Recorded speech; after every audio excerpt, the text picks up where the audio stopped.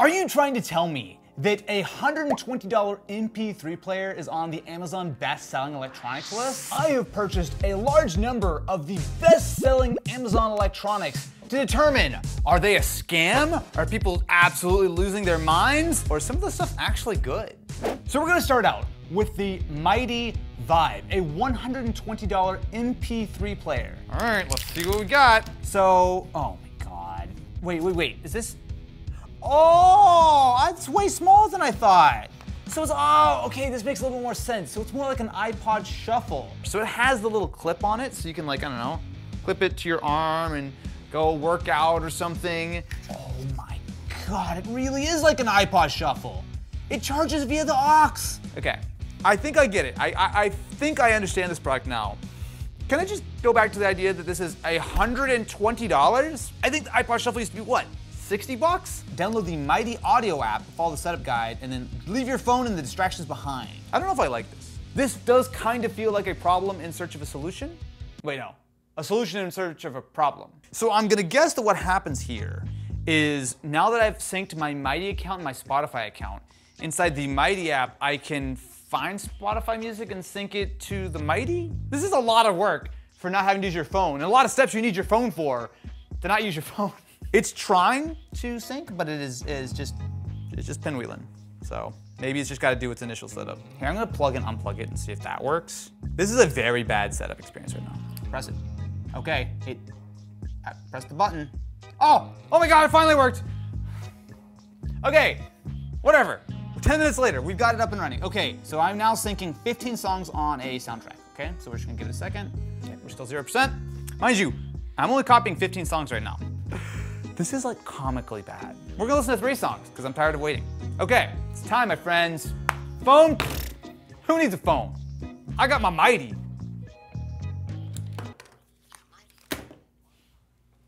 I plug my headphones in and guess what it gives me now? Spotify login failed. Connect your Mighty to app and Wi-Fi. Oh, it works now. It just told me it needs. Whoa. Who needs a phone? Not me.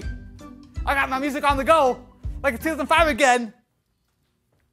Huge shout out to Anker for sponsoring this video. I've been a big fan of their Anker Prime chargers for a while, so when they announced the next gen Anker Prime, I was all about it. From phones, tablets, and laptops, you can rely on Anker's universal compatibility to charge just about anything. With the Anker Prime 240 watt GAN desktop charger, you can charge a MacBook Pro from 0 to 50% in just 30 minutes. But what makes the desktop charger special is that you can simultaneously charge 2 MacBook Pros at almost full throttle. Basically, this thing is a beast. But what if you don't want to be tethered to a wall socket? Anker has you covered with the Anker Prime power banks ranging all the way up to 27,650 milliamp hours, which can output 250 watts. That's right, 250 watts. You can fast charge multiple laptops when you're on the go. I personally love it when I'm out and about with the family and need to charge everyone's stuff. People tend to get a little grumpy when they got some dead batteries. Not with this guy. Anker doesn't stop there though. The Anker Prime power bank also has a charging base for quick and wireless charging, and there's also an app that can help you locate the power banks and check power levels. Definitely be sure to go check out the Anker Prime lineup at the link in the description. Next up we have the Vilva portable monitor. So this is Amazon's choice and best-selling for a laptop monitor. This only cost us $68. Now it's a little bit more expensive today. I looked at it, it's 80 bucks, but still very reasonably priced for an external display that you can connect to your MacBook, your laptop, or whatever the case is. So it does give us a fairly extensive what's in the box list, including a smart cover, USB-C, mini display, mini HDMI, power adapter. Inside, we've got a portable monitor. Well, I'll say that's nicely packed. Oh, wait a minute, hold on a second. Full function Type-C for power, video, audio, and touch signal. That's a legit feature. Why would you not advertise that? I had no idea. Oh, dude, this is actually, okay, so it comes in this nice little carrying case, which also I assume folds down. Yeah, so you can actually turn it into the stand. Oh, look at this. They'll give you one accessory for free if you contact them. And I assume you also give them a very positive Amazon review. Come on, you guys. So we've got a mini HDMI, which is annoying but fair. We've got 2 USB Type-Cs. And on this side, we have the other USB-C, which is for input. So we could connect a mouse or keyboard there. You've also got a headphone jack. This is This is actually really good. While I'm impressed with this product and it seems nice, I do detect some shenanigans. There's a lot of very, very positive reviews, like almost exclusively very positive reviews. But take it with a grain of salt. We're not out here making fun of Amazon reviews. We're out here to actually see if this thing works. Oh my God, it literally just, I mean, I don't know why I'm so surprised. It literally just works. So it is taking power from the MacBook. So the MacBook over the single USB-C is powering it as well as getting the video signal. At full brightness, I'd say that's actually not bad. So it's actually a little too bright probably for camera. So I'm gonna turn that down a little bit. So it does give you the option to turn on HDR for the second display, which, all right, I've turned it on. That is not, technically, yes, that is HDR, but it just killed the brightness. I'm not, okay, so yes, it supports an HDR signal. You should not use that, but that's totally fine. Again, we're talking about a super cheap monitor here. Oh, you know what I should do? Let me try plugging in the monitor and see if the MacBook will go from charging this display, or not charging, but powering the display, to instead charging my MacBook. Because theoretically, that will work. So it is taking 40, so it's passing 45 watts through. Now, mind you, I'm connected to a 65 watt adapter. Dude, this thing is legit. Okay, so we're 50-50 so far, okay? Let's see what else Amazon's got for us. This next one is a strange one. So under bestsellers for Indiegogo, this is a mug with a hoop. I don't know what we have purchased. Hi, my name is Max, and I created my first mug, the mug with a hoop, in art class when I was 8 years old. Oh, that's adorable. Boy, we're just going on a journey today, aren't we? We're going from terrible stuff to awesome stuff to not tech at all. Oh, that's way bigger than I thought it was gonna be. Look at this size. This is not a mug, this is a bowl, man. Oh, this is actually really cute though. So, we were gonna throw marshmallows in here because we thought it was funny, and then we realized that the only marshmallows we have are the tiny marshmallows and hot cocoa mix. So, I'm about to make a mess. Yeah, it's 0 for 1, 0 for 2. Okay, 1 for 3. 250. Kobe. Well, This is cute. Is it worth 30 bucks? Man, if you want to go play with your food, it's actually nicely made. How this is a bestseller for Indiegogo, I'm not entirely sure. But you know what? Next up, we have the best-selling game console on Amazon. Now, when I say that, what do you think the best-selling game console is? Well, if you said the Nintendo Switch, you would be right. And no, not the Switch OLED or the Switch Lite. No, this is the original Nintendo Switch. Technically, it's the red box model. But the fact that this is still the best-selling console 6 years later is strange to me, especially because this is only like 10 bucks cheaper than it was when it was new. It's like 288 bucks or something right now. If you want to know my thoughts on the Switch, I've done about 100 videos on it. But the Switch is an excellent console to pair with the best-selling headset. So this is a $22 headset with, and I can't believe that they are this brazen, over 100,000 reviews on this. Dude, my expectations are so low. I've tried so many of these headsets and they all don't sound good and they feel so cheap. Wait a minute, okay, well, hold on. Yeah, it's very bendy, but the flexibleness actually doesn't feel like it's gonna immediately break. Flexibility. The flexibility to the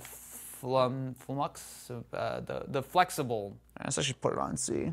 Feels like it needs like a little bit more pressure in. Like it feels like it's like loose like on the bottom of my ears. The big problem here though is you need to plug it in via USB to actually get the lights to turn on. And if I'm using something like the Switch, I'm not doing that. Or if you're plugging into a PS4 or almost any device that's not basically your PC. So I think if I just plug this into power, it should light up. Do I look like a gamer now? Yeah. You look like you should be chugging Red Bulls and streaming. All right, to properly judge this, let me actually try to play a game and see how it sounds like. So strange is, mind you, I'm plugged into the Switch right now.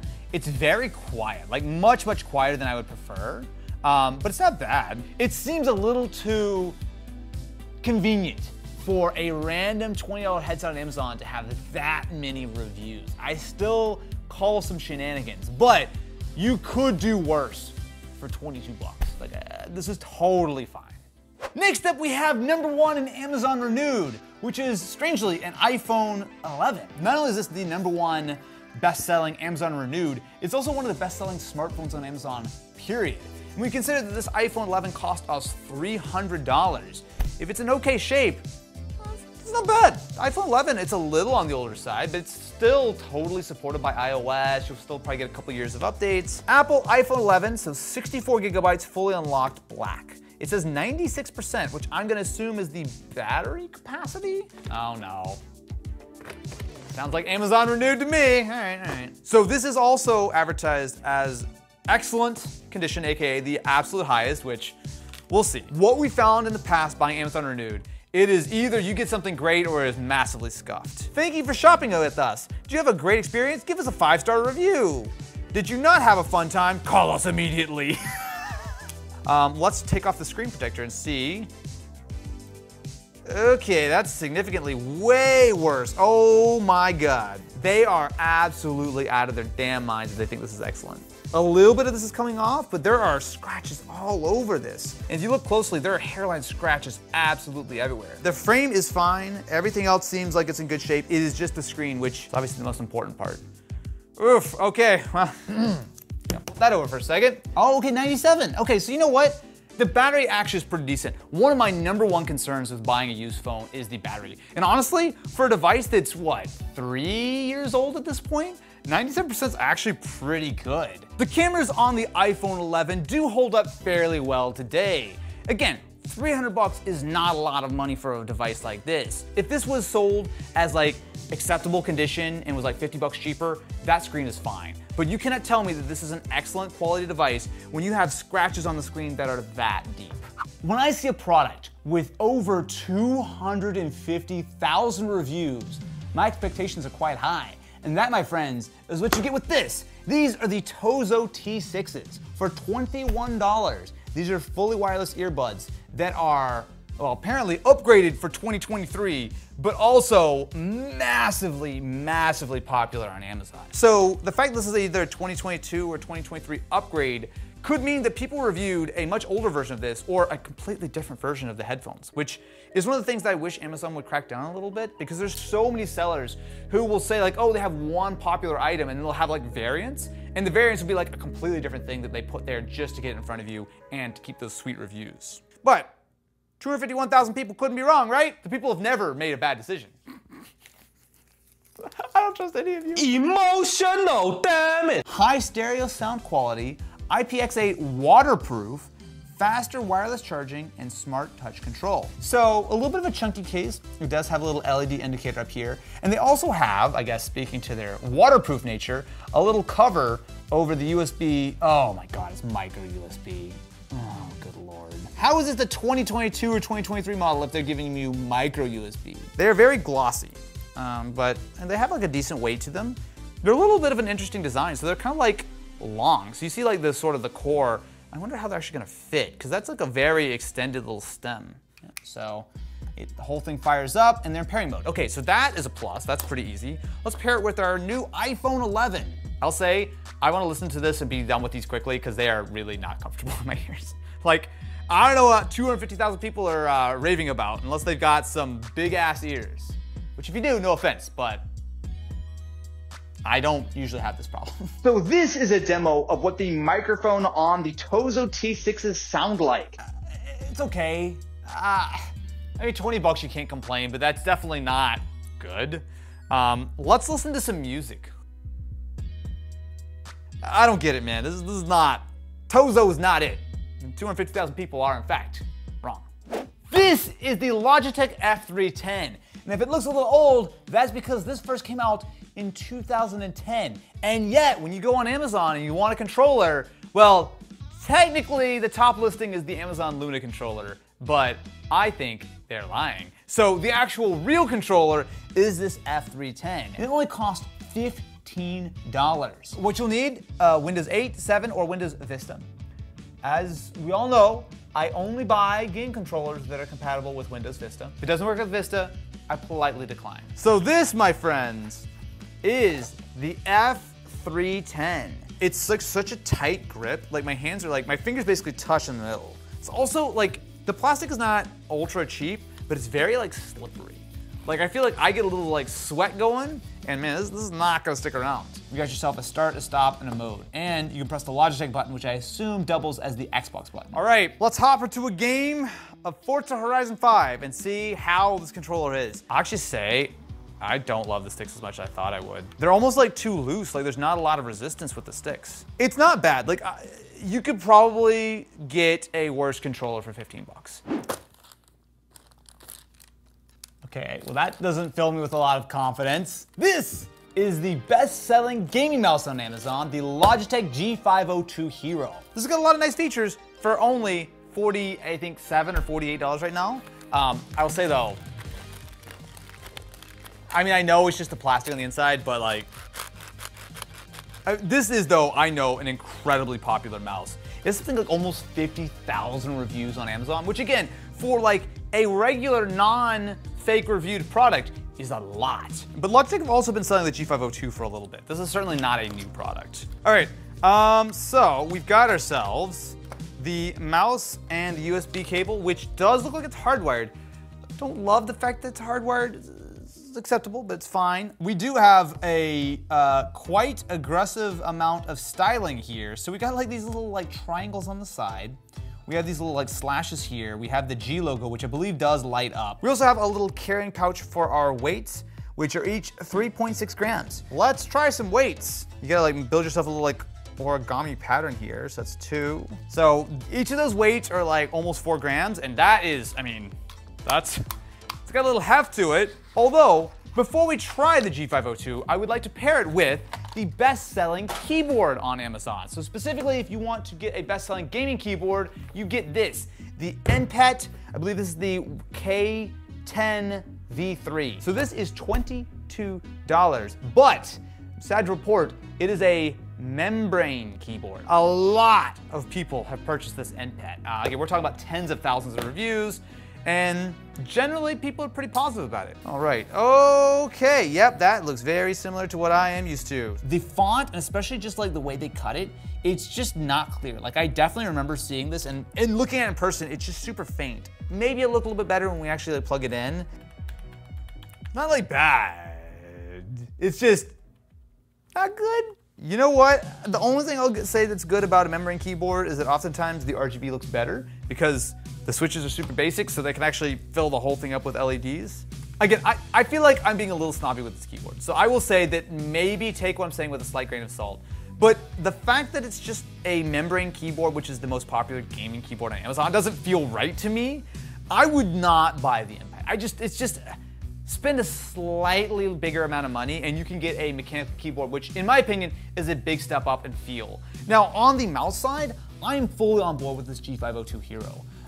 Is a little heavy for my taste. I would certainly not put the weights in, but you have the flexibility there. You got the extra buttons. It feels good ergonomically. So there you have it. Is Amazon always right? Should you just blindly follow the herd and whatever best-selling #1 is, throw it in your cart? Like half the time, I think. Half the items we've looked at were decent. And the other half, not so much.